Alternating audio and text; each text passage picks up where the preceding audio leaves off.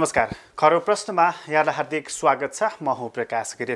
खरो प्रश्नमा आज हामी कुराकानी गर्नेछौँ नेपालको अहिलेको राजनीति किन अड्किएर बसिरहेको छ भन्ने सन्दर्भमा। धेरै मानिसलाई लागेको थियो निर्वाचनपछि राजनीति सरल र सलल अगाडि बग्नेछ भनेर। त्यसपछि वाम गठबन्धनको नेतृत्वमा सरकार बन्नेछ र त्यो सरकार स्थिरतातर्फ उन्मुख हुनेछ। संघीयता सहितको अवयवहरूले पूर्णता प्राप्त गर्नेछन् र हामी नयाँ नेपालतर्फको यात्रामा अर्थात् गन्तव्यतर्फको यात्रामा अघि बढ्नेछौँ भन्ने एउटा अपेक्षा रहेको थियो। तर त्यस्तो नहुँदो रहेछ।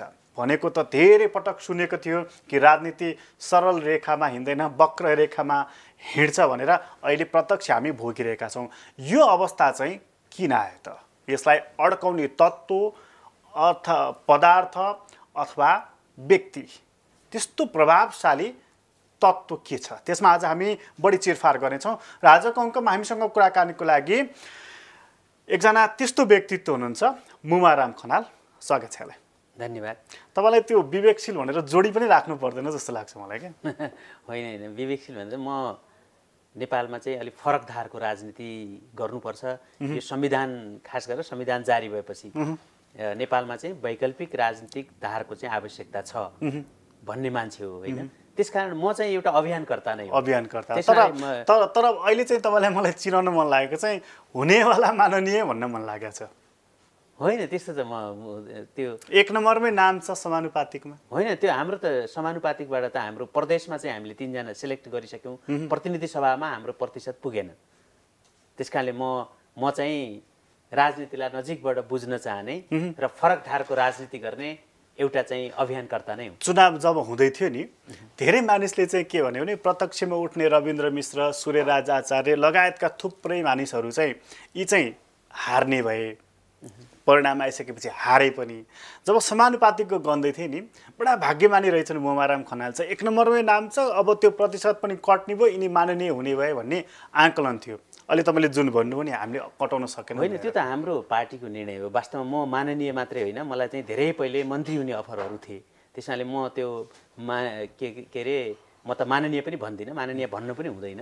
वास्तवमा चाहिँ त्यो सांसद हुनको लागि मलाई चाहिँ त्यो यो भाग्यमानी भन्ने चाहिँ त्यसलाई चाहिँ मलाई लाग्दैन। मात्रै के हो भने हामीले जुन फरक धारको राजनीति गर्दै थियौँ, यदि हाम्रो प्रतिशत पनि पुग्थ्यो र पार्टीको निर्णयअनुसार म नै यदि सांसद हुने भएको भए, यद्यपि हाम्रो पार्टीमा धेरै साथीहरू हुनुहुन्थ्यो, हामी जो कसैलाई पनि पठाउन सक्थ्यौँ। त्यो भएको भए हामीले चाहिँ एउटा चाहिँ अकाउन्टेबल अपोजिसन पार्लियामेन्टमा कस्तो हुन्छ भन्ने कुरा निश्चय नै हामी देखाइदिन्थ्यौँ। फरक धारको तपाईँले जुन राजनीति गर्न खोज्नु पनि 5 वर्षलाई चाहिँ ब्रेक लाग्यो। होइन, लागेको छैन। हामी प्राविधिक रूपमा चाहिँ राष्ट्रिय पार्टी नहुँदैमा हामी त त्यो प्राविधिक रूपमा पार्टी हो। हेर्नुहोस्, वास्तवमा हाम्रो त सामाजिक राजनीतिक रूपान्तरणको यात्रा हो। यो त एउटा अभियान हो। खेल त संसदमा हुन्छ नि। होइन, हुँदैन। खेल संसदमा मात्रै हुँदैन। हेर्नुहोस्, नेपालमा जिम्मेवार राजनीतिक खेलहरू त सडकमै भएको छन्। जिम्मेवार राजनीतिक खेलहरू सडकमै भएको छन्। मात्रै के हो भने त्यो सडकको राजनीतिलाई लेजिटिमाइट गर्ने चाहिँ संसदले नै हो। हामीले सडकबाट हाम्रा मुद्दाहरू अनुमोदन हुनुपर्छ भनेर हामी भन्दैनौँ, कहिले पनि भन्दैनौँ, होइन? त्यो संसदबाटै हामी अनुमोदन गर्छौँ। तर सडकबाट जनतासँग जोडिएर हामीले चाहिँ नेपालको सकारात्मक राजनीतिलाई एउटा अभियान मार्फत, जसरी हामीले चाहिँ हिजो पनि हामी राष्ट्रिय पार्टी थिएनौँ, हामी गऱ्यौँ त, होइन? त्यसैले कुनै प्राविधिक रूपमा राष्ट्रिय पार्टी चाहिन्छ सामाजिक राजनीतिक अभियानको लागि भन्ने होइन। मात्रै के हो भने संसदमा भएको भए हाम्रा कुराहरू, हामीले जे मुद्दाहरू उठाइरहेको थियौँ त्यसको चाहिँ एउटा लिजिटिमेसी चाहिँ संसदमा पनि हुन्थ्यो। त्यति मात्रै। त्यसको कनेक्सन, होइन, त्यसको चाहिँ सम्पर्क र त्यसको चाहिँ एउटा बलियो आधार चाहिँ सडकदेखि जनतादेखि सदनसम्म हामीले चाहिँ एउटा राम्रो प्रतिपक्षको राजनीतिक भूमिका निर्वाह गर्थ्यौँ। अब त्यो तपाईँहरूले चाहिँ चुनावको बखतमा नि कुरा उठाउनु भयो, अहिले पनि भन्नुभयो नि हामी नयाँ फरक धारको भनेर। मानिसहरूले यो कुरा चाहिँ चिया पसलमा मात्रै सीमित राखेछन्। परिणामलाई हेर्दाखेरि त्यसो भन्नु पर्यो? होइन, पहिलो कुरा त के हो भने हामी जम्मा 30-32 हजार मात्रै मत भएको भए हामी चाहिँ हाम्रो त्यो पुग्थ्यो, हाम्रो 3% थ्रेसहोल्ड पुग्थ्यो। र अहिले 88वटा पार्टीहरू चुनाव लडे र ती 88वटामा राष्ट्रिय पार्टी नबन्नको लागि जुन 6औं पार्टी हो त्यो हाम्रो पार्टी हो, होइन? 6औं पार्टी हामीले यसलाई चाहिँ हामीले त्यति कम चाहिँ ओजन छ हाम्रो चाहिँ प्रयत्नमा भन्ने कुरा हामीले मानेका छैनौँ। किनकि तपाईँहरूको अहिलेको मूल्याङ्कनले के भन्छ कि हाम्रो मेहनत पुगेन अथवा हामी अलिक ढिला जन्मियौँ, हामीले सङ्गठन गर्न भ्याएनौँ भन्ने छ कि हामीलाई पत्याएनन् भन्ने छ? होइन, हामीले चाहिँ दुई तिनवटा कुरा हो हेर्नुहोस् है। दुईवटा कुरामा हामीले चाहिँ बढी फोकस गर्यो के भने, एउटा चाहिँ समानुपातिकमा हाम्रा धेरै मतहरू बदर भएका छन्। झन्डै हामीले पाएको जति मत बदर भएको छ। त्यो के त भन्दाखेरि धेरै चाहिँ विवेकशील साझालाई यसपटक तराजुमा भोट हाल्नुहोस् भनेर विदेशबाट धेरै फोन चाहिँ आयो। तर कहाँ भोट हाल्ने भन्दाखेरि एकदम रिमोट एरियामा खास गरेर जो चाहिँ वैदेशिक रोजगारमा हुनुहुन्छ होइन, उहाँहरूले चाहिँ जसरी फोन त गर्नुभयो, हाम्रो त सङ्गठन थिएन, हाम्रो त मात्रै एउटा सानो एउटा चाहिँ केन्द्रीय समिति बनाएका थियौँ, अरू त पार्टी मेम्बर मात्रै हो होइन। त्यो पनि एकदमै थोरै, किनकि हामीले पार्टी एकता गरेको 3 महिनाभित्रमा हामीले इलेक्सन फेस गर्नु पर्यो। त्यसभन्दा अगाडि साझा पार्टी निर्माण भएको त बल्ल 10 महिना भयो होइन। साझा पार्टी र विवेकशीलको बिचमा एकता भइसकेपछि हामी तुरुन्त चाहिँ चुनावमा जानु पर्यो। त्यसमा पनि 1 महिना जति हामीलाई पार्टी दर्ता गर्ने प्रक्रियाहरूतिर लाग्नु पर्यो।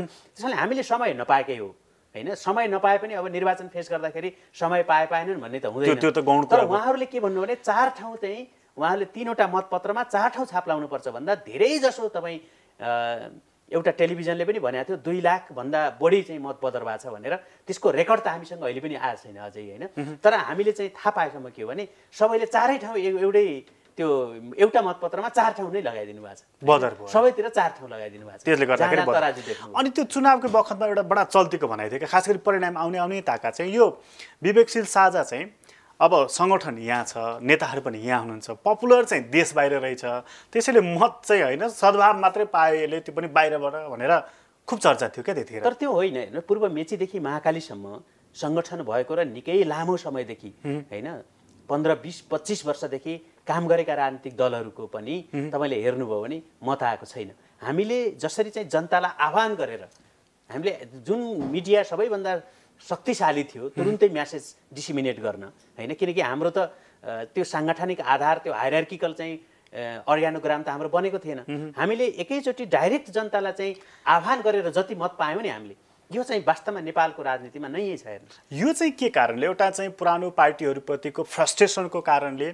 अथवा तपाईँहरूसँगको एउटा चाहिँ यो नयाँले केही गर्छन् कि भन्ने आशाको कारण, के कारण? त्यो दुईटा कारणहरू प्रमुख। पहिलो कारण के हो भने नेपालमा चाहिँ सुसंस्कृत राजनीतिको सुरुवात हुनुपर्छ।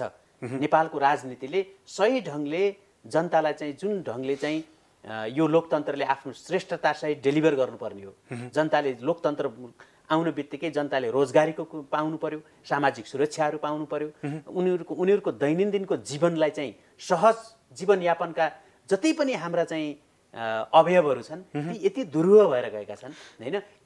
यसको प्राप्तिमा चाहिँ नेपाल कहीँ न कहीँ राजनीति नै दोषी छ भन्ने कुरामा नेपाली जनताहरू चाहिँ त्यहाँ पुगेका हुन्। भनेको एउटा आशा कहीँ न कहीँ देखियो होइन कि उनीहरूले नयाँहरूले केही गर्छन् कि भन्ने एउटा आशा। बरु हामीले यति धेरै मत पाउनेवाला थियौँ। यो दुईटा जुन गठबन्धन बन्यो नेपालको सन्दर्भमा हेर्नुभयो भने 68 वर्षदेखिको त्यो कम्युनिस्ट पार्टी र काङ्ग्रेस पार्टीको जुन चाहिँ अहिले यस्तो गठबन्धन बन्यो जहाँ स्विङ भोटर्सहरूले हामीलाई मत दिने चाहिँ जुन मनस्थिति बनाएका थिए उनीहरू चाहिँ आफ्नो आफ्नो गठबन्धनलाई, काङ्ग्रेसले पनि चाहिँ हामी हार्छौँ किनकि जब कम्युनिस्टहरूको गठबन्धन भयो त्यसपछि काङ्ग्रेस कमजोर हुन्छ, त्यस कारणले काङ्ग्रेसलाई बचाउनको लागि पनि तपाईँले अहिले चाहिँ समानुपातिक भोट चाहिँ उता दिन हुन्न भन्ने चाहिँ एउटा म्यासेज त्यहाँनिर। अर्को वाम गठबन्धनले राजनीतिक स्थिरताको कुरा उठायो। त्यो राजनीतिक स्थिरताको कुरा नेपालमा चाहिँ भन्नुहोस् न यति धेरै उहाँहरूले यो कुरा बुझ्नु भएन कि वामपन्थीहरू चाहिँ सत्तामा हुँदाखेरि उनीहरू बहुमत थियो, 62% चाहिँ संविधान सभाको कम्पोजिसन हुँदा माधव नेपाललाई हटाएर झलनाथ प्रधानमन्त्री, झलनाथलाई हटाएर बाबुराम प्रधानमन्त्री, बाबुरामलाई हटाएर प्रचण्ड प्रधानमन्त्री हुने जुन परिस्थिति थियो त्यसलाई चाहिँ उहाँहरूले बिर्सिनुभयो। किन हाम्रो स्मरण शक्ति पनि छोटो छ हेर्नुहोस्, रियल कुरा। त्यसैले उहाँहरूले चाहिँ के पत्याउनु भयो भने यो न्यारेटिभले काम गर्यो कि यो पोलिटिकल न्यारेटिभ यति स्ट्रङ भयो। तर उहाँहरू चाहिँ के भन्दै हुनुहुन्थ्यो भने कि हामी जित्छौँ या हार्छौँ दुवै गठबन्धनकाले त्यो चाहिँ विवेकशील साझा विवेकशीलमा भर पर्छ किन उनीहरूले कति भोट काट्छन्, यिनीहरू जित्नलाई होइन हाम्रो भोट काट्नलाई आएका हुन् भन्दै थियो फेरि होइन। उहाँहरूले त त्यो भन्नु स्वाभाविक हो, हामी भोट काट्नलाई आएका होइनौँ, हामीलाई भोट काटेर के फाइदा छ भन्नु। हामी जित्न आएका हौँ, हाम्रो पार्टीलाई स्थापित गर्न आएका हौँ। तर धेरै ठाउँमा तपाईँहरूको उम्मेदवारले जुन मत प्राप्त गरे त्यो मतको आधारले अर्को कोही जितेको या हारेको फेरि बडा गजबको रेकर्ड छ। त्यस्तो भन्यो भने त तपाईँले जहाँ चाहिँ वामपन्थीहरू हारेका छन् त्यो काङ्ग्रेस भोट काट्न उठेको, जहाँ काङ्ग्रेसले चाहिँ वामपन्थीबाट हारेका छन्, त्यहाँ चाहिँ वामपन्थीहरू चाहिँ भोट काट्न उठेको भयो। यसो पनि भने नि यही कुरा पनि भने नि ठ्याक्कै हैन। तर त्यो होइन, यथार्थमा आफ्ना पार्टीका एजेन्डाहरू सहित आफ्नो पार्टीको विकल्प सहित हामी चुनावमा मैदानमा आइसकेपछि अर्काको भोट काट्न होइन, हाम्रा चाहिँ एजेन्डाहरूलाई स्थापित गर्न हामी राजनीति गर्न उठेका हौँ। इमानदारीपूर्वक उठ्ने र जित्नको लागि तपाईहरु उठ्नु भएको बिल्कुलै बिल्कुलै यो भोट काट्नको लागि 800 भोटले चाहिँ 819 भोटले हार्नु भएको छ रविन्द्रजी। अनि यसको मतलब चाहिँ 1000 भन्दा कम भोटले चाहिँ जितेको मान्छेले मेरो भोट काट्न उठेको भन्न मिल्छ? हाम्रो पार्टी काठमाडौँमा सबै ठाउँमा तेस्रो छ, अनि तेस्रो पार्टी भोट काट्न मात्रै उठ्छ? त्यसरी चाहिँ हेर्नु, यो त एकदमै चाहिँ राजनीतिप्रतिको पूर्वाग्रह, अरू पार्टीहरूप्रतिको पूर्वाग्रहको कुरा मात्रै भयो। अब यो चुनावको बखतमा गरिने बाचा बन्धनहरू, प्रतिबद्धताहरू, त्यति बेला आफ्ना आफ्ना प्रक्षेपणहरू त एउटा कुराहरू भयो। आज चाहिँ अलिकति ठन्डा दिमागले सोच्दाखेरि र चुनाव अगाडि उम्मेदवारी दिँदाखेरि चाहिँ तपाईँहरूले जति ठाउँमा प्रत्यक्ष उम्मेदवार उठाउनु भएको थियो नि यो प्रतिनिधि सभामा, कहीँ जितिन्छ भन्ने आशा राख्नु भएको थियो? होइन, हामीले त एकदमै खुला रूपमा हामीले भनेको के हो भने हामी अहिले राष्ट्रिय पार्टी हुन चाहन्छौँ। राष्ट्रिय पार्टी हुनको लागि 3% थ्रेसहोल्ड कटाउने हो र 1 जना प्रत्यक्ष जित्ने हो। हाम्रो टोटल टार्गेट चाहिँ हाम्रो के थियो भने पार्टीको नाम सुनाउन, पार्टीलाई ब्रान्डिङ गर्न, जनता समक्ष आफ्ना एजेन्डाहरू लानको लागि हामी धेरै प्रत्यक्षतर्फ उठायौँ। त्यो नउठाउने हो भने समानुपातिकमा भोट पनि आउँदैन हेर्नुहोस् हैन, किनकि पार्टीको नामलाई चिनाउन, त्यही दौरानमा समानुपातिकमा भोट हाल्नु भन्नको लागि सबैको लागि त्यो चाहिन्छ। त्यसैले हाम्रो स्ट्र्याटेजी त कहीँ न कहीँ जिताउने थियो र हामी जितको नजिकै पुगेर त्यो जितको लागि चाहिँ तपाईँले 1 नम्बरलाई चाहिँ बडा सुरक्षित ठाउँ ठान्नु भएको थियो? होइन, हामीले 1 नम्बर मात्रै होइन, 1-2 ठाउँलाई चाहिँ हामीले चाहिँ बढी फोकस गरेका थियौँ। त्यो दुईटा उम्मेदवार हेरेँ क्या मैले कि 1 नम्बरमा 1 जना तपाईँहरूको उम्मेदवार, 5 नम्बरमा तपाईँहरूको अर्को उम्मेदवार। पार्टी एकीकरण तपाईँले भनिहाल्नुभयो कि चुनावभन्दा 3 महिना अघि मात्रै भएको भनेर। दुवै उम्मेदवार एउटा पार्टी हाँकिराख्नु भएको थियो र उहाँहरू मिल्नुभयो। 1 नम्बरमा जति प्रचार भयो 5 नम्बरको त्यति प्रचार भएन फेरि किन? होइन, त्यो चाहिँ के हुन्छ भने 5 नम्बरमा र 1 नम्बरमा हामीले समान रूपले नै समान तरिकाले नै हामी प्रचार गरेका हौँ। तर 1 नम्बरको चुनावी जुन चाहिँ क्षेत्र हो त्यो चुनावी क्षेत्रको आफ्नै प्रकृति पनि हुन्छ। तपाईँले हेर्नुभयो भने 1 नम्बर क्षेत्र भनेको यस्तो ठाउँ पर्छ जहाँ चाहिँ कुनै गाउँ पर्दैन र असाध्यै सानो कन्स्टिट्युन्सी हो त्यो, र असाध्यै घना बस्ती जहाँ चाहिँ एउटा वार्डमा 23,000 भन्दा बढी मान्छे बस्छन् हैन। त्यसको डेन्सिटी हैन, त्यो आफैमा त्यसको ग्राभिटी र त्यसको चाहिँ पपुलेसन डेन्सिटीले गर्दाखेरि त्यो ग्राभिटी पनि त्यो कन्सन्ट्रेसन हुन्छ। त्यही चाहिँ 5 नम्बरमा भएन हैन। त्यो 5 नम्बरमा चाहिँ अलि छरिएको छ, अलि विविधता छ, त्यसको अलि डाइभर्स छ। हेर्नेले चाहिँ यो रौचिरा तर्क गर्नेले चाहिँ के भने रहेछन् भने 1 नम्बर प्रदेशको उम्मेदवारले खर्लप्पै ठिक छ, मलाई यो मलाई कम्प्लिट गर्न दिनुस्। र अर्को कुरा के भने उम्मेदवारको नेचरको पनि कुरा हुन्छ। जसरी रविन्द्रजीको के हो भने अलिकति सेलिब्रिटी नेचर हो, किनभने उहाँ चाहिँ बीबीसीमा हुनुहुन्थ्यो, त्यसपछि उहाँले चाहिँ अलिकति त्यो फिलेन्थ्रोपीमा चाहिँ काम गर्नुभयो हैन। त्यो जर्नलिजमलाई पनि उहाँले त्यसरी चाहिँ फिलन्थ्रोपीसँग जोडेर लिएर जानुभयो हैन। त्यस्तो खालको अलिकति लोक कल्याणकारी कामहरू मार्फत पनि उहाँको त्यो सेलिब्रिटी इमेज चाहिँ पत्रकार हैन, एकदमै राम्रो ओराटर पनि, उहाँको चाहिँ ओराटरी स्किल पनि छ। त्यसैले त्यो उम्मेदवारको त्यो नेचरले गर्दाखेरि पनि उहाँ चाहिँ अलिकति मिडियाहरूमा अलि बढी चाहिँ त्यो खालको चाहिँ एक्सपोजर पनि पाउनुभयो। तर त्यसको अर्कोतिर हेर्ने हो भने फेरि अर्को पक्ष बलियो छ उज्जवलजीको, किनभने उहाँ अलिकति शालीन, उहाँले चाहिँ अलिकति अन्टरप्रेनरसिपको कुराहरू गर्नुहुन्छ। त्यसैले दुवैका स्ट्रेन्थहरू पनि थिए हैन। तर त्यो कन्स्टिट्युएन्सीको र उम्मेदवारको फरकपनले गर्दाखेरि जस्तै 2 नम्बर क्षेत्रमा तपाईँ हेर्नुभयो भने सूर्यराजी हुनुहुन्थ्यो हैन। सूर्यराजीको नेचर चाहिँ फेरि अलिकति बौद्धिक थियो, तर उहाँको चाहिँ त्यो खालको चाहिँ सेलिब्रिटी टाइपको इमेज होइन हैन। उहाँको बौद्धिकता, इन्फ्रास्ट्रक्चरको विज्ञता त्यो फेरि अर्को नेचरको छ। त्यो मेरो जिज्ञासा चाहिँ पार्टीभित्रको त्यो आन्तरिक एउटा हुन्छ नि हैन, कसलाई पिकअप गर्ने कसलाई नगर्ने भन्ने कुराले चाहिँ उज्जवलजी चाहिँ पछि परेको, रविनजी चाहिँ माथि आएको त होइन। हामीले त पुरै त्यो क्याम्पेन रन गर्नको लागि हामीले उम्मेदवारलाई नै हामीले व्यक्तिगत रूपमा चाहिँ उहाँहरूलाई अथोरिटी दिएका थियौँ। आफैले गर्ने क्याम्पेन, त्यो सबै क्याम्पेनको चाहिँ उहाँहरूले चाहिँ अर्गनाइज आफै गर्नुभएको। बढी चाहिँ रविनजीकोमा भयो होइन, बिल्कुलै होइन। अझ जनघनत्वका हिसाबले त हामीले चाहिँ 5 नम्बरमा यति धेरै साथीहरू पहिलेदेखि नै काम गरेको हुनुहुन्थ्यो हैन, हाम्रो पार्टीसँग जोडिएका उहाँहरू हुनुहुन्थ्यो। तर सबै ठाउँमा एउटै प्रकृतिको चुनाव क्षेत्र चाहिँ थिएन। त्यस कारणले त्यसको आफ्नै नेचर छ। जस्तै तपाईँ अब सुर्खेतको चाहिँ फरक छ हेर्नुहोस्, त्यो त बिल्कुलै फरक धनगढीकै फरक छ। अर्को चाहिँ टिपिकल कुरा तपाईँमाथि पनि उठाएको छ, चुनावको सन्दर्भमा पनि हेर्दै थिएँ तपाईँकै सामाजिक सञ्जाल पनि, तपाईँका उहरू पनि र तपाईँमाथि गरेका टिप्पणीहरू पनि। अब चाहिँ मुमाराम खनालको जाने ठाउँ कहाँ छ भनेर सोध्दै थिए मानिसहरूले। तपाईँले सायद एड्रेस गर्नुभयो या गर्नु भएन, त्यो मैले पढ्दै थिएँ कि तपाईँको माओवादीदेखि अहिलेसम्मको नयाँ शक्तिदेखि अहिलेसम्मको कुरालाई लिएर जान बाँकी राख्नेको कुनै ठाउँ रहेन यी मानिसले। हो, तपाईँले प्रश्न सोध्नुभयो, मलाई क्लियर गर्ने पनि कुरा भयो। म कहीँ गएकै छैन, मैले काम गरेको भन्नुहुन्छ नि, म झन्डै 25 वर्ष म वामपन्थी राजनीतिसँग नजिक रहेँ र म 58 सालपछि म कुनै पार्टीमै छैन। 58 सालदेखि 74 सालसम्म म कुनै पार्टीमा थिइनँ हैन। म नयाँ शक्तिमा यही अभियान, यही नयाँ शक्ति बन्दै गर्दाखेरि मैले चाहिँ के भने इन्डक्टिभ मेथडबाट यो पार्टी बनाउने होइन, यसलाई एउटा अभियानको रूपमा अगाडि लैजाउँ भनेर नयाँ शक्तिमा म 3-4 महिना सक्रिय रहेँ। त्यसपछि मैले छोडेँ, किनभने उहाँहरूले पार्टी घोषणा गर्नुभयो हैन दशरथ रङ्गशालाबाट। त्यसपछि मैले चाहिँ म त्यसबाट डिट्याच रहेको, पार्टीको रूपमा चाहिँ आबद्ध हुन चाहनु भएन। म चाहिनँ। किन यो पार्टी चाहिँ पछि हामीले चाहिँ 1 वर्ष 2 वर्ष हो, अरू पार्टी जस्तो होइन। बाबुरामजी नै त्यहाँ भएपछि माओवादीबाट आएका मान्छेहरूबाट पार्टी बन्दैन भन्ने मेरो धारणा हो। नयाँ पार्टी बन्दैन, एउटा लुज फोरम अलग कुरा हो, तर पार्टी चाहिँ बन्दैन। त्यसै हुनाले यो भनेको बाबुराम भट्टराईप्रति तपाईँको अविश्वास होइन। बाबुराम भट्टराईप्रति मात्रै अविश्वास होइन मेरो अविश्वास के हो भने यो बन्दै बन्दैन, यसको आधारै बन्दैन भन्ने भनेको उनी नेता भएर खाँदैनन् भन्ने तपाईँ होइन। उहाँलाई चाहिँ मैले नेता भएर खाँदैनन् होइन कि, उहाँलाई चाहिँ तपाईँले नयाँ कुराहरू ल्याउनु भएको छ, एकजनाले नेता भएर खाने होइन नि। हेर्नुहोस्, यो त कलेक्टिभ इफर्टको काम हो। मैले नै त्यो पार्टीमा छँदाखेरि धेरै यस्ता डिबेटहरू उठाएको थिएँ जो अहिले विवेकशील साझाले बोकिरहेछ। म किन विवेकशील साझामा कम्फर्टेबल फिल गर्छु त अहिले?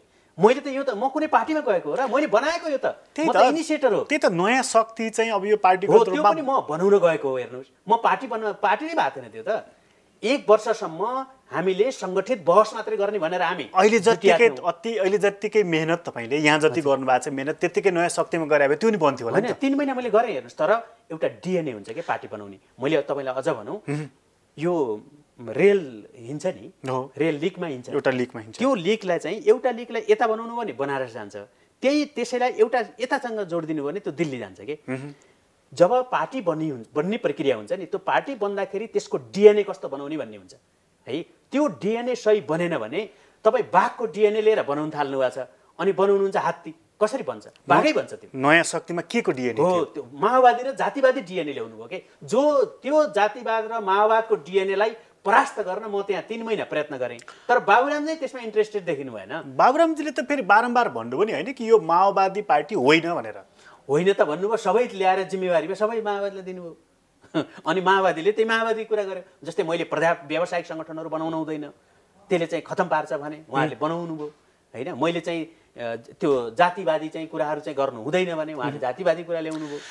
त्यसमाले अर्को कुरा नि, जस्तो तपाईँ मैले अर्को एउटा क्लियर गर्छु तपाईँलाई। एउटा कुरा मैले क्लियर गर्नुपर्ने कुरा के भयो भन्नुहुन्छ नि, म कुनै बनाऊ पार्टीमा गएको होइन। मैले पार्टी बनाएर आएको। म पार्टी बनाउने विश्वास गर्छु। मलाई त जुनसुकै पार्टीले लिन तयार थिएँ नि। मलाई कुन पार्टीले चाहिँ म आफै पनि चाहिँ केन्द्रीय लेभलमा काम गरेर मान्छे हो। मलाई ठुलै पार्टीको ठुलै भागहरू देवेन्द्र त गएर चाहिँ सांसदमा उठ्नुभयो, त्यसको मोह हो मलाई। म यस्तो चाहिँ 2-4 जना मान्छेहरू मात्रै अहिले हुनुहुन्छ हैन। सानो पार्टी एउटा चाहिँ यस्तो अँध्यारो चाहिँ सुरुङको यात्रामा म किन हिँडिरहेको छु? मेरो स्वार्थ भए त मलाई त स्वार्थ पूर्ति गर्न त अन्तबाट सजिलो छ। हेर्नु, तर एउटा कुरा नि, त्यत्रो समय वामसँग नजिक रहनुभयो, एकचोटि संलग्न पनि हुनुभयो, फेरि त्यसैसँग यत्रो फेरि चाहिँ नि किन तिक्तता? कहाँ तिक्तता छ मेरो? नेपालको वामपन्थी आन्दोलनप्रति मेरो कुनै तिक्तता छैन। नेपालको वामपन्थी आन्दोलनले समृद्धिको नारा बोक्न सक्दैन भन्ने मेरो चाहिँ स्पष्ट धारणा हो। अहिले पनि राजनीतिक अधिकारको लडाईँमा वामपन्थीहरूले सक्छन्। अहिले त्यही वाम गठबन्धनले पुरै नेपाल लाल बनाइदिएको छ। होइन तपाईँ, होइन ठिक छ, त्यो मेरो साथीहरू, मैले सँगै खाएको एउटै थालमा खाएका साथीहरू त्यहाँ हुनुहुन्छ। उहाँहरूले समृद्धि ल्याउनु भयो भने त हामीले चाहिँ हाम्रो पार्टीको सान्दर्भिकता नै रहँदैन। हेर्नुहोस् होइन, त्यसमा हामी तयार छौँ, हामी त खुसी हुन्छौँ। त्यो लक्षण आयो नि, त्यो लक्षण किन आयो भने तपाईँ यसको 5 वर्षपछि पनि तपाईँसँग म चाहिँ गिरिजी हेर्नुहोस्, म तपाईँसँग इन्टरभ्यूमा रहन्छु होइन। हामी बाँचेछौँ भने दुवैजना, र तपाईँ पनि टेलिभिजनमा भए, म पनि चाहिँ यो सामाजिक राजनीतिक रूपान्तरणको अभियानमा सक्रिय रहे। 5 वर्षमा उहाँहरूले समृद्धि ल्याउनु भयो र त्यो समृद्धिको इन्फ्रास्ट्रक्चर बनाउनु भयो भने होइन, जो कि मलाई 1% पनि विश्वास छैन। तपाईँ हेरिरहनु होला। र उहाँले स्थायित्वको कुरा गर्नुभएको छ, अब अहिले चाहिँ मिलिजुलियो भन्न थाल्नुभयो।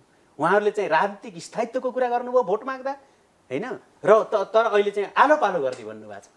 यो तपाईँ हेर्दै जानुहोस् तपाईँ, होइन, उहाँहरूको त्यो आर्थिक समृद्धिको लागि चाहिँ मुलुकमा के चाहिन्छ भन्नुहुन्छ भने सबैभन्दा पहिले के भन्नुहुन्छ भने कहाँ कहाँ राजनीतिले हाम्रो मुलुकका लोकतान्त्रिक संस्थाहरूलाई ध्वस्त बनाएको छ, ती संस्थाहरूमा राजनीति गर्दैनौँ भन्ने कमिटमेन्ट चाहिन्छ सबैभन्दा पहिले। हेर्नुहोस्, विकासको लागि त्यो उहाँहरूले गर्ने होइन कि भनेको चाहिँ यो वाम गठबन्धन जो अहिले बनेको छ यसले मत पनि पाइसक्यो, फेरि गठबन्धन मात्रै हो र भने अहिले नै। अब मैले एकदम तिखो टिप्पणी गर्दिनँ वामपन्थीहरूप्रति, किन भन्नुहुन्छ भने उहाँहरूले अझै सरकार बनाउनु पनि पाउनु भएको छैन, त्यो छटपटाटसँगै छ। उहाँहरूलाई चाहिँ सहज रूपले सत्ता हस्तान्तरण भइसकेको छैन। यो बेलामा मैले तपाईँको टेलिभिजनबाट उहाँहरूलाई तितो कुरा भन्न पनि चाहन्न र सरकार बनाएको 100 दिनसम्म पनि म आलोचना गर्न पनि चाहन्न। तर मेरो चाहिँ भनाइ के हो, उहाँहरूले विकास गरिदिनुहोस्। अहिलेको तपाईँको प्रक्षेपण चाहिँ यसले चाहिँ नि जुन भनेको छ नि स्थिरता, शान्ति, समृद्धि, यसमा चाहिँ तपाईँलाई शङ्का छ? शङ्का मात्रै होइन, उहाँहरूले बेसिक 2-3टा कुरा गरिदिनुहोस्, मेरो शङ्का निवारण हुन्छ। तपाईँले जहाँ जहाँ नेपालमा जुन संस्थाहरूमा राजनीतिकरण गर्नुहुन्न, आजै ओलीजीको व्यङ्ग बाण कानुनको विषयमा त तपाईँहरूलाई केही कुरा जान्नु भएन भने तपाईँहरू गोविन्द केसीलाई सोध्नुहोस् भन्नुभयो। शिक्षा र स्वास्थ्यमा चाहिँ नेपालका राजनीतिक दलहरूले गरेको हस्तक्षेपका विरुद्धमा कति पटक आयोग बन्यो र कति पटक ती मुद्दाहरूलाई चाहिँ सम्बोधन गर्नको लागि चाहिँ कार्यदलहरू बने, तर एक पटक पनि नेपालको संसदले त्यसलाई चाहिँ पारित गर्ने हिम्मत गर्यो? गरे। ती मुद्दाहरू ज्यूका त्यौँ रहेको हुनाले गोविन्द केसीले आज 14औं पटक चाहिँ अनसन गर्नु पर्यो। तर ती मुद्दाहरूप्रति अहिले पनि राजनीतिक नेताहरूको, जसले चाहिँ समृद्धि ल्याउँछु भनेको छ, ती नेताहरूको जुन अभिव्यक्ति मैले सुन्छु नि, साँच्चै भन्नुहुन्छ भने पीडा हुन्छ, असाध्यै नै पीडा हुन्छ। ती अभिव्यक्तिहरू जुन आइरहेका छन् त्यो मुलुकको समृद्धि र उहाँहरूले राजनीतिकरण गरेर ध्वस्त पारेका पोलिटिकल इन्स्टिट्युसनहरूलाई चाहिँ रिभाइभ गर्ने र त्यसको डेभलपमेन्ट गर्ने चाहिँ उहाँहरूको कहीँ कतै पनि त्यो देखिँदैन। किनभने एउटा डक्टरले थाहा पाउँछ कि हेर्नुहोस् क्यान्सर भएको मान्छे कति बेला मर्छ भने। मैले त शुद्ध देखा हुन्छ, हिजोसम्म त उहाँ ठिकठाकै हुनुहुन्थ्यो, राम्रो हुनुहुन्थ्यो है, तर आज त बित्नु भएछ। ल हेर्नुहोस्, त्यो के हो भने क्यान्सरको डक्टरले त्यसका मान्छे कतिसम्म बाँच्छ र त्यो क्यान्सरको चाहिँ उनले मात्रै कतिसम्म चाहिँ ग्रस्त भयो भने उनले बताउने। म एज ए पोलिटिकल एनालिस्ट, ल तपाईँले नै भन्नुहोस्, म राजनीतिका धेरै कुराहरू नजानुला, तर कहाँनिर राजनीतिले सुधार गर्नुपर्छ, विकास हुन, त्यति बुझ्छु। हेर्नुहोस्, म यसमा फेरि आउनेछु। आदरणीय दर्शकबिन, हामी कुराकानी गर्दैछौँ मुमाराम खनालसँग र उहाँसँगको कुराकानीले एकैछिन छोटो विश्राम लिँदैछौँ।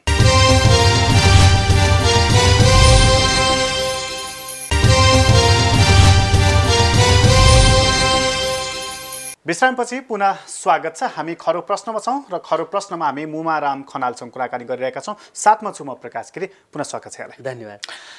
अघि हामी कुरा गर्दै थियौँ नि कि यो वाम गठबन्धन, लाल गठबन्धन जे भने पनि तपाईँसँग आज कुरा गर्नुभन्दा अगाडि हिजो मैले मोहन वैद्यसँग कुरा गरेको थिएँ। ठ्याक्कै तपाईँले जे भन्नुभयो उहाँले त्यही भन्नुभएको थियो कि यो वाम कहाँ हो, यो नक्कली हो, यो छल्दैछ, यसले केही गर्दैन भनेर उहाँले भन्दै। तर मैले नक्कली चाहिँ भनेको छैन है, न वाम होइन भनेको छु मैले। उहाँले त वाम पनि होइन, वाम नै हो। वाम र कम्युनिस्टमा फरक छ। उहाँहरूले चाहिँ वैद्यजीले कसरी भन्नुभयो मैले त्यो हेर्न पाइनँ होइन, तर उहाँले सोच्ने वाम के हो होइन, नेपालका वामपन्थी पार्टीहरू जुन छन् अहिले, कम्युनिस्ट पार्टी भन्नुहुन्छ भने अब त्यो रसियन कम्युनिस्ट पार्टीको तुलनामा, चीनको कम्युनिस्ट पार्टीको तुलनामा उहाँहरूको स्थान कहाँ छ त्यो उहाँहरूले निर्धारण गर्ने कुरा। म त्यति टाउको दुख्ने पक्षमा पनि अहिले म यसमा तपाईँलाई 2-3टा कुरामा चाहिँ क्लियर गराइहाल्नु खोजेँ, किनभने तपाईँ यसमा बढी जानकारी राख्ने भयो हुनाले। वैद्यजीको भनाइ चाहिँ के थियो भन्दाखेरि यो नक्कली हो, यसले गरी खाँदैन भन्ने, र यो संसदवादी भयो, यो वाम कहाँ वाम हो यो भन्ने, हामी जनवादी क्रान्ति गर्छौँ भन्ने, बन्दुक उठाउँछौँ भन्ने उहाँको। तपाईँले हेर्दाखेरि त्यो सम्भव कति देख्नुहुन्छ? होइन, त्यो त म सम्भव देख्दिनँ। त्यो आवश्यकता पनि छैन भन्छु मैले। बन्दुक बोक्न पर्ने आवश्यकता पनि छैन। त्यसको लागि चाहिँ अहिले हामीलाई त्योतिर जानुपर्ने, त्योतिर सोच्नुपर्ने जरुरी पनि छैन।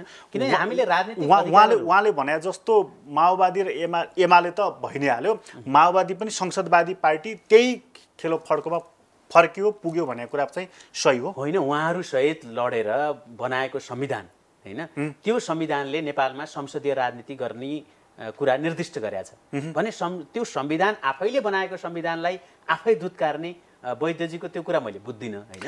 उहाँले के भन्नु भने यो संविधान हामीले मानेका छैनौँ भन्नु होइन। उहाँले नमान्न चाहिँ त्यो त उहाँले मान्नु भएको छैन। उसले विप्लवले मान्दिन भन्नुहुन्छ, सिके राउतले मान्दिन भन्छन्। यो संविधान नमान्नेहरूको आफ्नै तर्क होला। उहाँहरूले किन नमान्नु भएको त्यो उहाँहरूले नै जान्ने कुरा। तपाईँले हेर्दाखेरि यसमा कुनै लजिक छ? मैले त देख्दिनँ त्यो। हेर्नुहोस्, मैले त्यो हुन त अब उहाँहरूको आफ्नो दर्शन होला, त्यो त होइन, फरक कुरा हो। तर सबैले चाहिँ संविधान भनेको के हो भन्नुहुन्छ भने ती आजको अमेरिकाको संविधान के 250 वर्ष अगाडिको जर्ज वासिङटनले बनाउँदाखेरिको जस्तो संविधान छ र बेलायतमा त लिखित संविधानै छैन। संविधान भनेको के हो भने एउटा चाहिँ त्यसले चाहिँ समाजको चाहिँ गतिशीलता अनुसार त्यसले आकार लिँदै जाने हो होइन। यो संविधान सबै एउटा अक्षरश चाहिँ यो धर्मशास्त्र जस्तो होइन। संविधान भनेको परिवर्तनशील छ। धर्मशास्त्रमा तपाईँले चाहिँ केही अर्को श्लोक थप्न पाउनुहुन्न, त्यो थप्नुभयो भने नक्कली हुन्छ त्यो होइन। तर संविधानमा तपाईँले समय अनुकूल र समाजको चाहिँ गतिशीलता अनुसार होइन, त्यसको चाहिँ डाइनामिक्सलाई हेरेर होइन, त्यो अनुसार चाहिँ संविधानलाई परिमार्जन गर्नु भएन भने त्यो चाहिँ थोत्रो भन्छ। जस्तै भारतकै संविधान 129 पटक संशोधन भयो। ठिक छ, यो बारेमा प्रश्न भयो। यसपछि यतापट्टि आउँ, यताको वाम गठबन्धन। अघि तपाईँ भन्नुहुन्थ्यो नि यसले समृद्धिको खाका चाहिँ नि कोर्न सक्छ, कोर्नको लागि 2-3वटा काम गर्नुपर्छ भनेर। 1 2 3 भनिदिनुहोस् न। हो, सबैभन्दा पहिले उहाँहरूले आफ्ना जसले नेपालमा सबैभन्दा बढी राजनीतिकरण गर्नमा सहयोग गरेका छ, आफ्नो विद्यार्थी सङ्गठन, आफ्नो मजदुर सङ्गठन, आफ्ना चाहिँ थुप्रै प्रकारका चाहिँ प्राध्यापकहरूका चाहिँ सङ्गठनहरू, सिन्डिकेटहरू होइन, जो बनाइरहनु भएको छ, यी सबै चाहिँ पहिला शिक्षकहरूका सङ्गठनहरू, यी सबैलाई पहिला चाहिँ भङ्ग गरिदिनु पर्यो उहाँले। यी सबै भङ्ग गरिदिइसकेपछि उहाँले के गर्नु पर्यो भने अर्को कुरा, कठोर कुरा गर्नुभयो तपाईँले, धेरै कठोर कुरा गर्नुभयो। त कठोर छ, किन विकास गर्न नदिने अहिलेसम्म सबैभन्दा बढी शिक्षा क्षेत्रमा माफिया किन भयो? उहाँहरूका नेताहरूले पोलिसी बनाउने दिशा होइन कि व्यापार गरिरहनु भएको छ र ती व्यापारीहरू सबै संसदमा जान चाहनुहुन्छ। यो चाहिँ उहाँहरूले पक्कै गर्नुहुन्न भनेर तपाईँले राखे जस्तो लाग्यो। ग्यारेन्टी गर्नुहुन्न। त्यो नगर्दासम्म विकास हुँदैन। तपाईँका पार्टीका लठैतहरूका हातमा चाहिँ लाठी दिएर तपाईँले चाहिँ ल तपाईँहरूले वैदेशिक लगानी लिएर आउनुहोस् भन्ने, अनि यो चुनावमा यत्रो ठुलो जनमत उहाँहरूले विकास गर्नुहुन्छ, स्थिरता दिनुहुन्छ भनेर प्राप्त भयो भने त्यसको के हुन्छ त? हो, त्यो त नेपाली जनताको चाहनै त्यही हो। नेपाली जनताको चाहना त्यो हो। त्यहाँ तुषारापात हुन्छ। उहाँहरूले चाहिँ एउटा नेपाली जनमानसमा के हो भन्दाखेरि कम्युनिस्टहरूले बढी गरेर नेपालका वामपन्थीहरूले ग्रासरुट लेभलबाट जुन सङ्गठन बनाएका थिए राजनीतिक अधिकार प्राप्तिको लागि, त्यो सङ्गठन अहिले पनि सबैभन्दा बढी क्याडर बेस चाहिँ एउटा बलियो सङ्गठन छ। त्यो बलियो सङ्गठनको आधार के हो भन्नुहुन्छ भने यहाँ माथिका केही नेतालाई देखेर होइन, उनीहरूले सामाजिक रूपान्तरणका ग्रामीण मुद्दाहरूलाई चाहिँ बढी जोडसँग उठाएका छन्। हेर्नुहोस् है, त्यसले गर्दाखेरि गाउँको जुन चाहिँ नेपाली समाज हो, त्यो नेपाली समाज अझै पनि त्यो फ्युडल प्रोडक्सन भन्छ होइन, अलिकति त्यो सामन्ती उत्पादनको जुन तरिका छ त्योसँग जोडिएको छ। हेर्नुहोस् होइन, त्यसलाई चाहिँ अझै पनि कम्युनिस्टहरूले त्यसलाई अपिल गर्छन् के, त्यो पोजिटिभ अपिल छ त्यहाँ। त्यसले गर्दाखेरि त्यसलाई के छ जहिले भने यो नेपालमा चाहिँ दुःख पाइएको कम्युनिस्टहरू नमिलेर हो। कम्युनिस्ट मिले भने नेपाल चाहिँ स्वर्ग हुन्छ भन्ने चाहिँ त्यो उहाँहरूको पोलिटिकल न्यारेटिभ छ अहिले भित्र मनमा हो होइन। त्यो न्यारेटिभलाई उहाँहरूले राम्रोसँग क्याच चाहिँ गर्नुभयो अहिलेको चाहिँ इलेक्सनमा। अब हुन्छ चाहिँ के त त्यसमा? अब के हुन्छ भने उहाँहरू नमिल्दा भन्दा समस्या मिल्दा छ के, किनभने नेताको व्यवस्थापन यति कठिन छ कम्युनिस्ट पार्टीहरूमा, उहाँहरूको हायरार्की यस्तो कठिन छ, त्यो ठ्याक्कै राजतन्त्र हो। तपाईँ एउटा सिपाही र राजाको सम्बन्ध जस्तो छ त्यहाँ चाहिँ तपाईँ सेकेन्ड जेनेरेसनको नेतै तयार हुन्न, अलिकति पनि तपाईँको चाहिँ त्यो नेतृत्वको व्यवस्थापन असाध्यै चुनौती छ र उहाँहरू फुट्ने चाहिँ एलान गरिसक्नुभयो। तर माओवादीकै दुई चारजना चाहिँ सबभन्दा माथिल्लो स्तरको चाहिँ त्यो स्थायी समितिमा भएकै नेताहरूले के भने भन्नु न, एमालेसँग एकता हुन्छ भने हामी चाहिँ फोडिदिन्छौँ पार्टी। तर त्यो प्रचण्डको प्रणाली हो नि त, त्यो त हो त्यही होइन।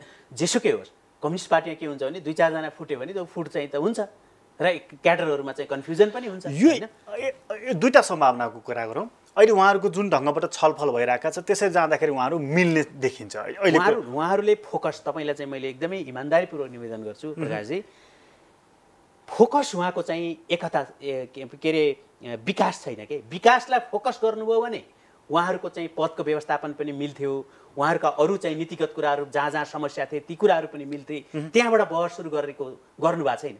जब उहाँहरूले चाहिँ पद विभाजनबाट सुरु गर्नुभएको छ, पार्टीको नेता कुन हुने, त्यसपछिका कुन हुने, प्रधानमन्त्री कुन हुने, राष्ट्रपति कुन हुने, यहाँबाट सुरु भएको छ। तपाईँले अब दुईटा प्रधानमन्त्री बनाउन मिल्दैन हेर्नुहोस्, दुईटा राष्ट्रपति बनाउन मिल्दैन हेर्नुहोस् होइन। समस्या त्यहाँ अब त्यसपछि के हुन्छ भन्दा दुईटा प्रधानमन्त्री हुन नमिले पनि झगडा, दुईटा पार्टी अध्यक्ष मिलाउन नसके झगडा, दुईटा राष्ट्रपति बनाउन नसके झगडा, पालै पालो त हुन मिल्छ हो। अब त्यो पालो पालोले त्यो स्थिरता भनेर जुन भन्नुभएको छ नि, त्यो पालो पालोमा दुईजनाको मात्रै कुरा गर्नुभएको छ अहिले। तर त्यहाँभित्र पालो पालोमा अरू पनि कुरेर बस्नेहरूका त कुरै आएको छैन। तर मूल नीतिको त निरन्तरता हुन्छ। त्यसमाले मलाई चाहिँ के लाग्छ होइन, जस्तो 5 वर्षकै अवधिमा पनि जस्तो एक खण्ड प्रचण्डजीले एक खण्ड ओलीजीले खानुभयो भने पनि वाम गठबन्धन अथवा वाम दलकै नेतृत्व त रहिरहने भयो नि त फेरि। होइन, मेन के हो भन्नुहुन्छ नि, तपाईँलाई एकदमै चुरो कुरो बताउँ, यो एकता उहाँहरूको आफ्नै इनिसिएटिभबाट छैन। आहा, कसको हो पहिलो कुरा त्यो के हो भन्नुहुन्छ नि, प्रचण्डजीको चाहिँ राजनीतिक व्यवस्थापनबाट यो कुरा आइरहेछ कि प्रचण्डजीको जस्तै तपाईँलाई मैले चाहिँ एकदमै सहज कुरा भनिदिन्छु। नेपालमा संविधान आइसकेपछि नेपालको सङ्क्रमण कालको अन्त्य हुन्छ भनेर अपेक्षा गरिएको थियो होइन। तर त्यो अपेक्षा हामीले तुरुन्तै नाकाबन्दीबाट पायौँ र त्यो अपेक्षा हाम्रो चाहिँ जुन दिनबाट एउटा नयाँ चाहिँ राजनीतिक कोर्सतिर जान्छ र मुलुकको चाहिँ पोलिटिकल कोर्स करेक्सन हुन्छ भनेर जुन अपेक्षा गरिएको थियो, त्यो अपेक्षामा तुसरापात चाहिँ भयो होइन। त्यसका कारणहरू के छन्? भारत होला, मधेसवादी दलहरू होलान् र अहिलेका दलहरूले पनि त्यसको त्यो अछुतो छैनन् हेर्नुहोस् होइन। अहिलेका चाहिँ मुख्य दलहरू पनि अछुतो छैन, चाहे त्यो नेपाली काङ्ग्रेस होला, माओवादी होला, एमाले होला, र हामीले चाहिँ त्यो इच्छा हाम्रो पुरा भएन भनेको। त्यसपछि यसको जड चाहिँ प्रचण्डबाट सुरु भयो। अब म आउँछु हामीलाई।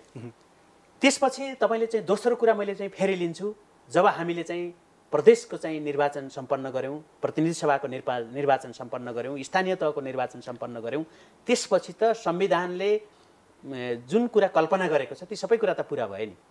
अब त पुरा भयो नि। अब राष्ट्रिय सभाको चुनाव मात्रै बाँकी छ, त्यो पनि तालिका आइसक्यो। त्यसपछि त अब नेपालको चाहिँ राजनीतिक सङ्क्रमणको लागि चाहिँ बाधा केले? त्यो पनि छैन होइन। नाकाबन्दी छुटिसकेपछि पनि तपाईँ प्रचण्डजी दिल्ली जाँदाखेरि दिल्लीको नजिकको सरकार बन्छ, उहाँ बेजिङ जाँदाखेरि बेजिङ नजिकको सरकार बन्छ भने प्रचण्डको व्यक्तिगत कुरा भन्दा पनि प्रचण्डको राजनीतिक व्यवस्थापन यति आवश्यक भयो मुलुकलाई कि प्रचण्डको राजनीतिक व्यवस्थापन नहुँदासम्म नेपालको सङ्क्रमणकालको अन्त्य नहुने भयो। त्यस कारणले उहाँहरूको आन्तरिक फ्याक्टर भन्दा पनि उहाँहरूलाई जुटाइदिने फ्याक्टर चाहिँ बलियो भन्न गयो। कसैले जुटाइदियो? एकदम कसले जुटाइदियो होइन। त्यो हामीले चाहिँ धेरै तपाईँलाई चाहिँ एकदमै खुलेरै भन्नु पर्दैन। हाम्रो उत्तर छिमेकीको पनि देखिया छ, त्यसबाट चाहिँ रियाक्सन चाहिँ दक्षिण छिमेकीको पनि देखिया छ हेर्नुहोस् है। भनेको प्रचण्डको व्यवस्थापन भनेको अब प्रचण्डलाई यदि व्यवस्थापन गरिएन भने प्रचण्ड जतातिर ढल्क्यो त्यही गठबन्धनको सरकार उहाँको अस्थिरताले नेपालको राजनीतिक सङ्क्रमणलाई त अन्त्य हुन दिँदैन नि। तर त्यो प्रचण्डको चञ्चलतालाई त यसले रोक्न सक्दैन नि त फेरि। होइन, त्यसको चञ्चलताको कुरा प्रचण्ड किन चञ्चल भए भन्ने चाहिँ फ्याक्टर हेर्नुहोस् न तपाईँ।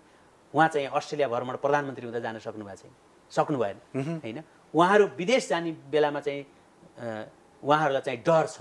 उहाँहरूका कैयौँ आर्थिक कुराहरूमा चाहिँ धेरै विवादित कुराहरू आइरहन्छन्। यसको स्थायी व्यवस्थापन उहाँ एमाले नभइकन हुँदैन।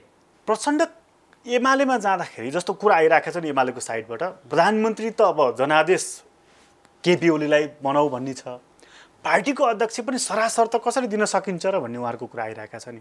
त्यो शर्तमा त प्रचण्डजीलाई स्वीकार हुन सक्दैन होला नि त। होइन, त्यतातिर त म जाँदै जान्न हेर्नुहोस् होइन। उहाँहरूको पार्टीको कुरा हो, कला स्वीकार गर्नुहुन्छ कला स्वीकार गर्नुहुन्न उहाँहरूको कुरा हो। तर मलाई लाग्छ अहिले पनि उहाँहरूले जुन पदीय विभाजन गर्नुभएको छ पर्सेन्टेजको हिसाबमा, पार्टीमा जहिले पनि बहुमत 40% चाहिँ सेयर होल्डरले पार्टी नेतृत्व लिँदाखेरि त्यो पार्टी चल्दैन कहिले पनि। नदिँदा पनि पार्टी एकता हुँदैन होइन। जस्तै उहाँहरूले चाहिँ त्यो सहज कि त अब त्यो कुरालाई चाहिँ उहाँहरूले हटाइदिनु पर्यो होइन। त्यसलाई चाहिँ एउटा चुनावको प्राविधिक कुरा मात्रै भन्नु पर्यो। तर अहिले उहाँहरूले पार्टीका हरेक कमिटीहरू जिल्लाका कमिटी एकता चाहिँ हुन्छ, त्यसमा कुनै शङ्का छैन। उहाँहरूको बिचमा एकता हुन्छ। एकता भएर आउने परिणामहरूको बारेमा उहाँहरूले धेरै राम्रो एकता अझै इन्ट्याक्ट गर्नुहोस्। तर जसरी भागभण्डाको कुरा ल्याउनु भएको छ, मलाई चाहिँ यदि त्यही आधारमा एकता गर्नुहुन्छ भने मलाई लाग्दैन 40% चाहिँ सेयर होल्डरले चाहिँ उहाँले चाहिँ त्यो कम्पनी पुरै रन गर्नुहुन्छ। अब यता अलिकति आउँ राष्ट्रिय राजनीति बडा यस्तो गन्जागोलपूर्ण छ, यस्तो गाँठो परेको छ, हेर्दा सरल र प्रक्रिया अघि बढाउनु पर्ने देखिन्छ। उहाँले उत्कृष्ट भनेको संविधानले निकास दिएको छैन पनि उहाँहरूले नै भन्दै हुनुहुन्छ। तपाईँले हेर्दाखेरि गाँठो चाहिँ कहाँ परेको छ? कहिलेकाहीँ के हुन्छ भन्नुहुन्छ भने परिणामहरूले पनि समस्याहरू क्रिएट गर्छन्। जस्तै पहिलो संविधान सभाको निर्वाचनमा माओवादी प्रत्यक्षतर्फ त एमाले र कङ्ग्रेसभन्दा बढी सिट लिएर जिते, धेरै ठुलो होइन? त्यति बेला स्वयं प्रचण्ड चाहिँ जनमुक्ति सेनाको पनि कमान्डर थिए, होइन? अर्कोतिर चाहिँ अब उनी नेपाली सेनाको पनि कमान्डर हुनुपर्ने भइहाल्यो, होइन? प्रधानमन्त्री भएपछि र यस्तो ड्युअल परिस्थितिमा कसरी त्यसलाई चाहिँ सेफ ल्यान्ड गर्ने भन्ने विषयमा 2 महिना जति सत्ता हस्तान्तरणको कुरा चाहिँ अड्कियो त्यति बेला। र केही यस्ता आन्तरिक सम्झौताहरू भए जसका आधारमा, होइन, त्यति बेलाको त्यसलाई पोलिटिकल इक्विलिब्रियम भन्छ के, त्यति बेलाको राजनीतिक शक्ति सन्तुलनलाई हेरेर यसलाई कसरी मिलाउने भन्नको लागि चाहिँ केही एक्सर्साइजहरू भए। अहिले तपाईँले चाहिँ मैले नेपालको राजनीतिलाई, नेपालको चाहिँ जियो पोलिटिक्सलाई चाहिँ हेर्दाखेरि मैले चाहिँ भारत र चीनको चाहिँ चासो यहाँ छैन भनेर बुझ्दिनँ, होइन? यो अहिलेको परिणाम जसरी आयो, नाकाबन्दी पछि जुन खालको एउटा असहज परिस्थिति चाहिँ नेपालको चाहिँ प्रो इस्टाब्लिसमेन्ट फोर्स भनौँ न, नेपालको संस्थापना पक्ष र भारतको चाहिँ बिचमा, होइन, जुन खालको चाहिँ असहज परिस्थिति आयो, प्रधानमन्त्री भएको हुनाले मैले त्यसलाई प्रो इस्टाब्लिसमेन्ट फोर्स भने हो। त्यसमा यसको बिचमा रहेको त्यो कन्फ्रन्ट्रेसन र अहिले आएको परिणामलाई व्यवस्थापन गर्नको लागि केही न केही चिजहरूमा चाहिँ राजनीतिक चाहिँ खिचातानी चाहिँ छिमेकीहरूको पनि छ यहाँ बिचमा चाहिँ। बिल्कुल। र यसको लागि अहिले पनि भन्नुहोस् न केही कृत्रिम क्राइसिसहरू पनि देखिन्छ, होइन? कृत्रिम कुनलाई इङ्गित गर्नुभयो? होइन, कृत्रिम क्राइसिसहरू भन्नाले अहिले सबै इन्डिकेटरहरूलाई, इकोनोमिक इन्डिकेटरहरूलाई हेर्ने हो भने, होइन, जुन चाहिँ लिक्विडिटी क्राइसिस भनेर आइरहेको छ, होइन, यी किन आइरहेका छन्? अहिले नै तपाईँ 1 महिनाभित्रमा सिमेन्टको मूल्य मात्रै क्लिङ्करको कुरा आउनु बित्तिकै 250 देखि 300 रुपियाँसम्म चाहिँ त्यसमा बढेको छ। यो यत्तिकै चाहिँ यहाँका व्यापारीले मात्रै बढाएको छैन, हेर्नुहोस्। त्यो क्लिङ्करको कुरामा सामान्यतया तपाईँले हेर्नुहुन्छ भने त्यसलाई जुन सहज ढङ्गले त्यसको चाहिँ आपूर्ति भइरहेको थियो, त्यसमा चाहिँ व्यापारी होला, अरू होला, तर यसमा चाहिँ राजनीतिक कुरा छैन भनेर म मान्दिनँ। यो वाम गठबन्धनले भन्छ नि, यो प्रधानमन्त्रीजीले चाहिँ अनावश्यक लम्बाइरहेका छन् सत्ता लम्बाउनको लागि भनेर, उनीमा मात्रै सीमित छ यो? छैन, त्यही मैले भनेको। तपाईँ क्लिङ्कर भारतबाट आउँछ, तपाईँलाई थाहै छ, होइन? क्लिङ्कर भनेको त्यो चाहिँ वास्तवमा चाहिँ त्यो एउटा यस्तो त्यो कच्चा पदार्थ भनिन्छ यहाँ, त्यो कच्चा पदार्थ होइन, होइन? त्यो एकदमै त्यो रेडिमेड चिज हो क्या। यसमा चाहिँ फेरि बिचमा एउटा मुन्टो घुसाएको छ निर्वाचन आयोगले। त्यही त मैले अब एउटा कम्पोनेन्टको भन्दा पनि हामीले चाहिँ कम्बाइन चाहिँ त्यो जब सबै कम्पोजिसनहरू जसरी चाहिँ यहाँ मिलिरहेको छ नि, यो कम्पोजिसनमा काहीँ न काहीँ तपाईँले हेर्नुभयो भने होइन, यो राष्ट्रिय सभाको असहज स्थितिहरू, यो राष्ट्रिय सभाको निर्वाचनको लागि यति लामो समय लिनुपर्ने यो संवैधानिक बाध्यता छ कि यो निर्वाचन आयोगको तजविजी होइन? मैले चाहिँ यहाँका चाहिँ इन्टरनल फ्याक्टर र हाम्रा चाहिँ एक्सटर्नल फ्याक्टरहरूलाई तपाईँले एकै ठाउँ ल्याएर जब त्यसलाई हेर्नुहुन्छ र निष्कर्ष निकाल्नुहुन्छ नि, त्यो निष्कर्ष चाहिँ अहिलेको वामपन्थीहरूको परिणामसँग चाहिँ प्रभावित छ भनेर चाहिँ मजासँग भन्न सकिन्छ। त्यो आयोग, निर्वाचन आयोग र प्रचण्डजीको कनेक्सनको कुरा पनि छ नि उत्तिकै। होइन, मैले अब त्यति त्यो माइक्रो लेभलमा त म जान पनि चाहन्न, त्यो थाहा पनि हुँदैन, हेर्नुहोस्, होइन?